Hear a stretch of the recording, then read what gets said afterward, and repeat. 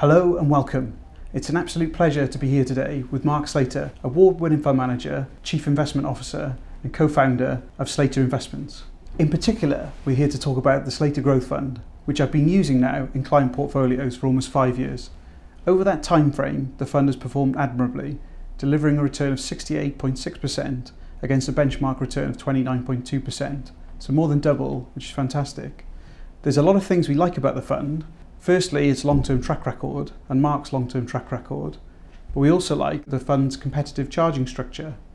We like the way the fund is set up and also the way the company is set up. We like the fact that Mark invests a lot of his own money in the fund. This ensures that our clients' interests and Mark's interests are aligned. It also ensures that Mark is under no short-term pressure to make short-term investment decisions at the expense of long-term investment decisions. Last but not least, we really like the strategy that Mark uses to pick individual companies for the fund. Mark, can you explain to us your stock picking process for the fund and how this has led to your outperformance over the past 5 years? Our focus is on businesses that we believe can grow sustainably, that we can buy at a reasonable price. So what we do is we screen the whole universe of companies in the UK that are listed in the UK. They might be operating outside the UK, but that are listed here, irrespective of size. And we screen for businesses which are forecast to grow their earnings at an above average rate. Then we also screen for the price of that earnings growth, and the primary measure of price we use is the PEG, which compares the PE with the growth rate. And the third thing we screen for is cash flow, and that comes in two forms. We look at the degree to which profit is converted into cash and the level of free cash flow that a business generates. Now those screens get the universe of however many, 3,000 companies or whatever it is, down to about 150, 160 companies. So you knock out 95% very, very quickly. Now from there, we then analyze our shortlist in much more detail. And typically what happens is, at the wide end of the funnel, if you like, we're acting sort of quantitatively, but once we have our shortlist, our focus is entirely qualitative. And from there, we're focusing on the quality of the businesses, the degree to which we're confident they can grow going forward, the degree to which they have a tailwind. Now, some of these things are quantitative in it to a degree. You can look at things like return on capital, you can look at margins, but in most cases, it's a much more qualitative assessment of the dynamics of a business and the degree to which we're confident that earnings can be delivered on a multi-year view. Mark, how do you filter down that process and use those ideas to construct the portfolio? The portfolio construction for us is primarily guided by conviction. We don't want to have huge numbers of holdings, so we typically have somewhere between 35 and 50 holdings. At the moment we're in the low 40s. What we want is for our conviction to be reflected in the way that the portfolio's put together. What mitigates against that sometimes is liquidity. We want the liquidity of the portfolio to be at an acceptable level. So typically, a small business, we would start with maybe a 1% unit, a slightly more liquid small cap or a small mid 250 company, we might start at a 2% weighting. And for a slightly larger company, we might start at 3%. And then over time, if our conviction grows, we might grow those position sizes as well. But we're fairly incremental on the way in. What we do quite aggressively is that we run our profits, particularly for the companies where we have the highest conviction. And equally, we look to cut our losses when we're wrong. And then we can redeploy the money back into companies where we have higher conviction. And finally, could you tell us about how the portfolio is constructed now and how you see things panning out over the next 5 years? Markets right now are relatively challenging. Except in October and early November, markets have come down quite a bit.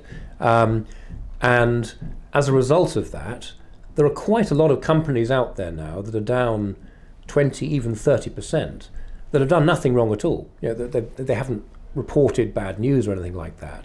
So there have been some very, very big falls underneath the kind of index level. The indices are down 8, 9%, that kind of thing.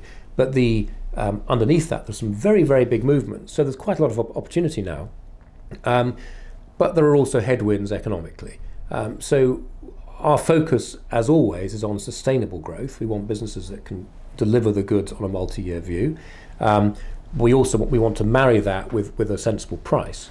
And it's more feasible now than it was even a month ago. There is more opportunity.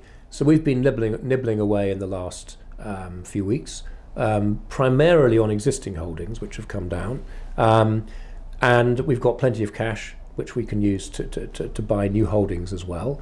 So, I think it's quite a good time to have a bit of money, a bit of dry powder.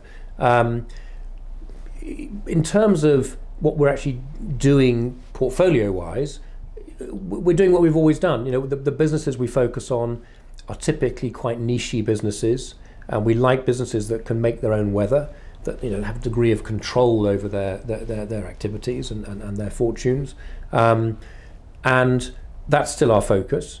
And I think the key is, when markets are tough, is not to worry unduly about day-to-day fluctuations. That gives opportunity. The key is that the businesses we're focused on, the businesses we own, are delivering the goods. That's overwhelmingly the most important thing. So that's what we're really focused on day to day. And I think if we do that right, this year so far has been difficult, but it's normal sometimes you get difficult times. And our view is that a difficult period sets you up for a good period afterwards. The global financial crisis in 08-09 created enormous value, which we've been harvesting for a very long time. And we haven't seen falls like that recently, but there's already a lot more value than there was a little while ago. So there's no real change to our process. We're nibbling away. We're wary, because it pays to be wary, but we're also conscious of the fact we should be taking advantage of opportunities when we find them. So no particular concerns about the implications of Brexit? We've looked carefully at the portfolio in relation to what the kind of impacts, what kind of impact we might see. In the last couple of years, we've reduced quite a lot our exposure to companies which have consumer risk. But we also don't have any meaningful exposure to companies with complex supply chains. We're not heavily involved with businesses that export from the UK. Most businesses nowadays have local manufacturing or local offices through which they can conduct business outside the UK. So, I think if we got into a hugely unpredictable scenario, there would be market impact. But I think it would be relatively short-lived, and I don't think we're especially exposed to that. But there's clearly some exposure. But we're not overly worried about it, because we take a long-term view, and I think these things, we don't expect a sort of major obstacle. There may be a speed bump, but no more than that. We tend to worry more about things we don't know about. Brexit is very well advertised. Businesses have had a long time to get ready, and quite a lot of the risk is also currently reflected in the price. A lot of shares have come down quite a lot. So our concern really is on things that people don't talk about so much. That's what we're trying to look round the corner, if you like. We're always concerned about all the things. We look at our job is to be concerned, but we're in businesses that are well managed and have pretty good moats to protect them from these sorts of things. So on a long-term view, we're not worried about it.